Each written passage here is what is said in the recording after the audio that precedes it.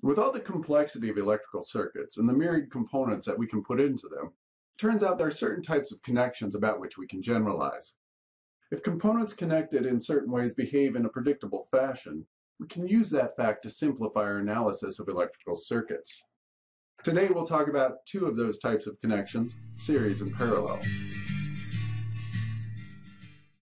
Series and parallel connections are at the same time a simple concept, yet sometimes confusing.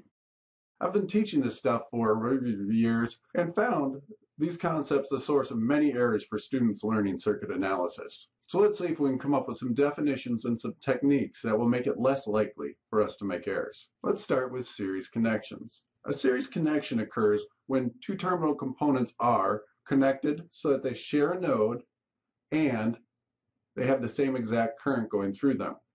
I do not mean they have the same amount of current, but I mean the actual electrons pass from one component to the next. We might write the definition as components are in series if they share one node and have the same current going through them. Let's start with two components, resistors to be specific. If I connect these two resistors so that they share a node, and if a current, IN, enters this pair of resistors, we can see that by Kirchhoff's current law, that current has to pass through the wire that connects them and come out the other end. Since they are connected so that they share a node and have the same current going through them, they are in series. The same would be true if I increased that to three resistors. Each pair of resistors shares a node, and if current enters the combination, it has to leave the combination. That means these three resistors are in series. I think you can see no matter how many resistors I connect in this fashion, they would all be in series. They all share a single node between each pair, and current that enters the combination leaves the combination. I think some of the confusion or misapplication occurs when synonyms are introduced into the definition. For example, series does not mean in a line. If we look at this arrangement of resistors, we see each pair of resistors shares a node. If current enters through the bottom resistor, it will pass through the wire that connects it to the next resistor, through that resistor to the next wire, and out the top resistor.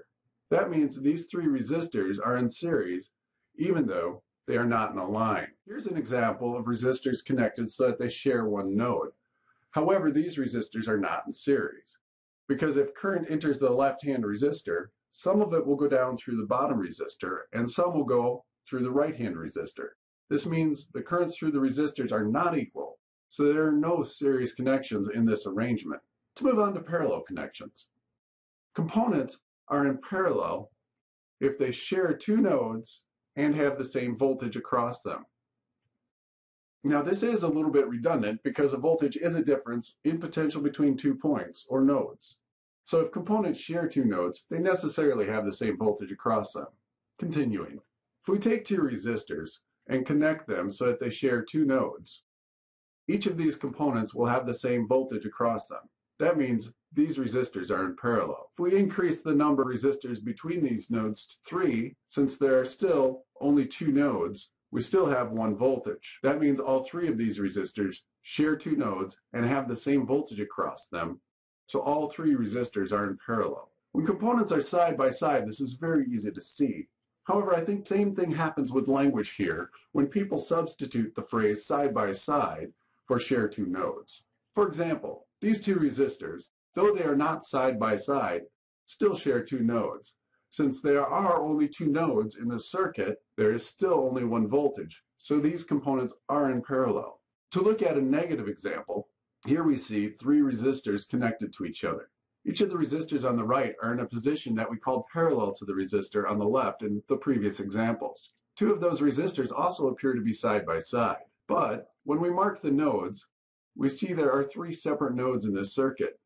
If there are three nodes, we have voltages between all three of them, so we have three separate voltages in this circuit. So that in this circuit, there are no individual components in parallel. This whole series parallel thing, by the way, is why I started encouraging students to highlight the nodes.